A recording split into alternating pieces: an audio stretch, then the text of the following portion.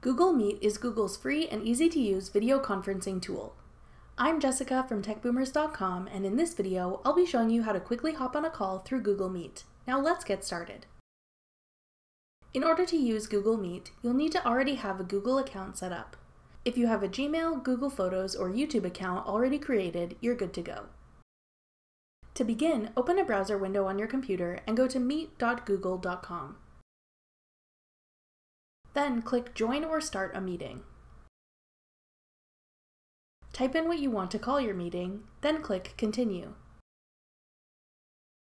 A meeting window will then be opened. Before you join into your call, you can turn your audio or video on or off using the buttons at the bottom of the video window. When you're ready, click Join Now. Once you're in the meeting, you can invite other people to join you.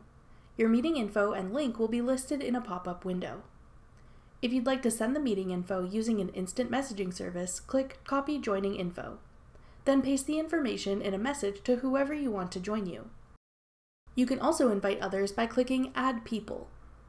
Here you can invite others through email or call.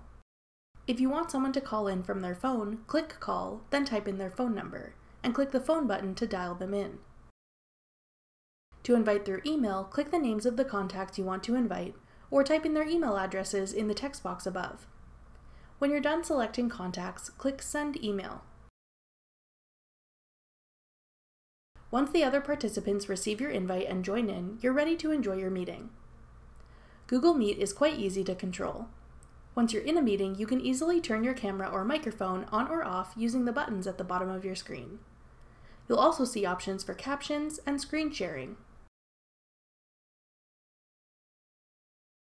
In the top right corner, you can access your meeting's text chat thread, as well as a list of all the people currently on the call.